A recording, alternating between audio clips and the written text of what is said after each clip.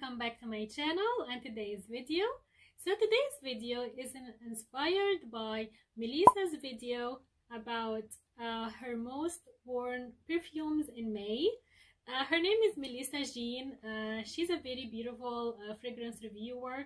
I love her and her videos very much, and I'm going to leave her video in the description box so you can check it out if you haven't already. So yeah, I thought it's a very good idea to share the perfumes that we have been loving and the most worn ones in the last month. So yeah, if you're interested to know my most worn perfumes in May, so just keep watching. I'm going to share 5 perfumes. So in number 5 spot I have Chance Eau Tendre by Chanel. I've been loving this perfume a lot, especially at this time of the year when the weather is a little bit warm. It's a very beautiful fruity, floral and citrusy fragrance that I've been loving to spray it all day long, and also especially right after shower. Very beautiful one, very classy. It opens very citrusy from the grapefruit, and also it's very clean from the musk, and it's very powdery, and it's a rosy one. So if you imagine how the pink flowers smells like, yeah, it's a very light smell of pink flowers mixed with iris, I think, and jasmine and musk. Very beautiful, musky, clean, very light, very inoffensive, very easy to wear also. I could wear, any age can wear this perfume, any age, any taste would appreciate this perfume really much. So yeah, this is an eau de toilette and it has a good longevity. I would say 6-7 hours on my skin, and it also has an average sillage. So yeah, I've been wearing this perfume a lot this month or last month. So yeah, check it out if you need those light, fresh and airy scent during spring and summer. So Chance Eau Tendre. So number 4 spot, I have perfume that I've talked about it a lot on my channel. I love it so much, you guys. Oh my goodness. And this is the best time to wear this perfume, you know, spring, summer. I'm talking about Prada La Femme. Oh my gosh, you guys, this is a light tuberose scent. So if you don't like tuberose that much, give this a try, because the tuberose in here and the white florals in here is very well blended. Okay, so it's very well blended with yellow flowers like frangipani, ylang ylang, and it also has iris. So it's a very well blended flowers with a note of beeswax, of course. Oh my gosh, you guys, this is stunning. Okay, it smells very expensive, smells very luxe, very elegant actually, and it just makes me happy, to be honest. When I put it on, it just makes me happy.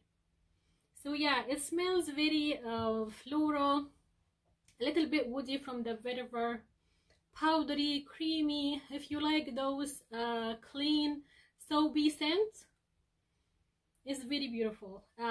Yes, I still highly recommend checking Prada La Femme because it's a very amazing one in the spring and summer. So now in number 3 spot, I have a new fragrance to my addition. I've made a detailed review about it if you want to check it out. I'm talking about Bloom of Rose, Guerlain by Guerlain. Mon Guerlain Bloom of Rose. This is the EDP, not the EDT. Oh my gosh, you guys, very beautiful, rosy, juicy, fresher version of the original Mon Guerlain. Now, I love Mon Guerlain, but I don't like the heavy lavender dosage that original Mon Guerlain has, because I'm not a big fan of lavender. So this is the perfect flanker for me. So this one is rosy. It still smells aromatic and airy from the lavender, but as I said, the lavender dose in here much toned down. Smells also very fresh from the bergamot, and it smells very juicy from the pear. So as you see, it's a very juicy, very rosy, very classy actually, and also it's a very womanly scent, you know what I mean? Very beautiful one. And the dry down smells a little bit similar to the original, but still fresher, and it's still more floral and more rosy. But the dry down here smells very very sweet from the vanilla and also from the pears. Very beautiful flanker. I'm so happy that I got it in my collection. I've tried the Bloom of Rose EDT, but I love this one much more because this one has more complexity to it, to be honest. It has so much going on, and it's a very beautiful one. So this is Guerlain Bloom of Rose EDP. So now in number 2 spot I have Kenzo Flower Lumière. This is also a flanker from the original Kenzo Flower, the very famous one actually.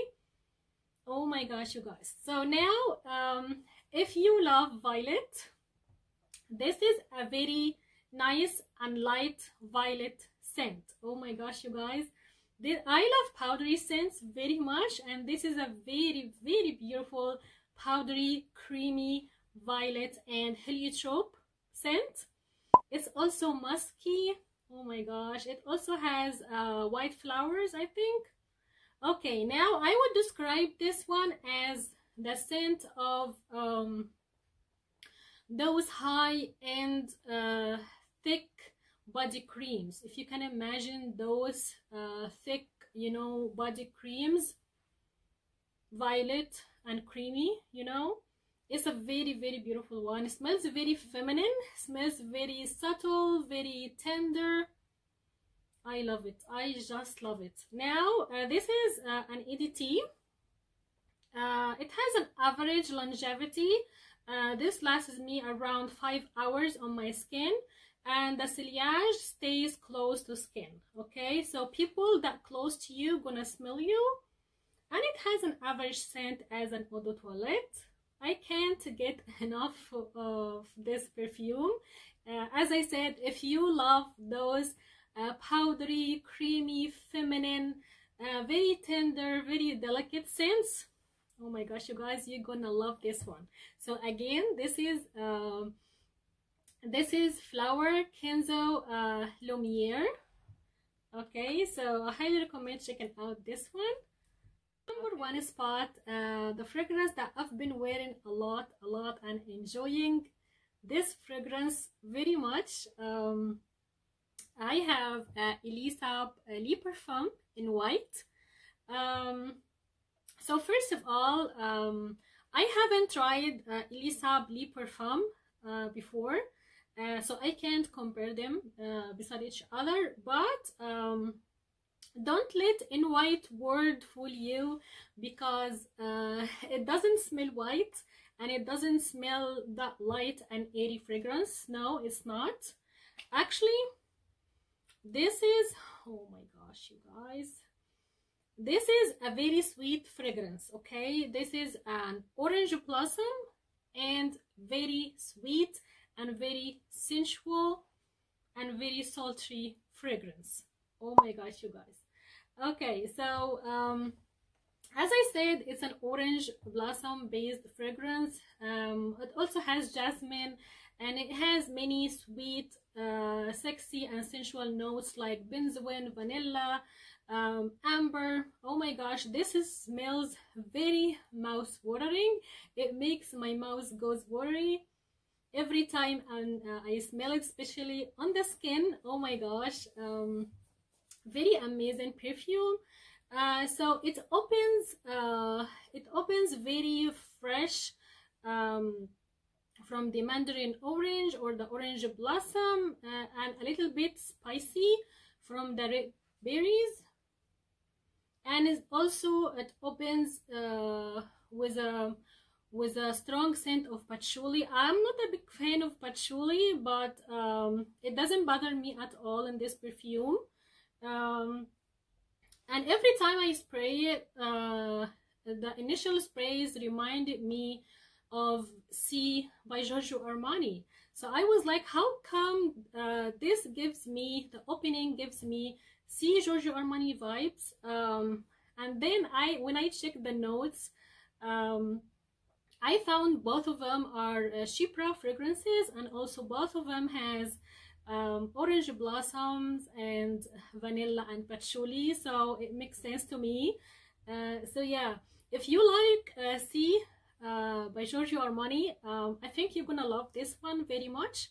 As I said, it starts with a strong, fresh and patchouli scent, and then, oh my gosh, settles down to a very beautiful, very sensual, very warm and cozy and so delicious scent of benzoin, amber, vanilla and also peach. You guys, very beautiful. Now this fragrance, it's all year round scent, okay? So this is the only scent from today's picks that you can wear it and enjoy it also during the cold months. It's not only a summer or spring scent, and to be honest, I prefer to wear it at night.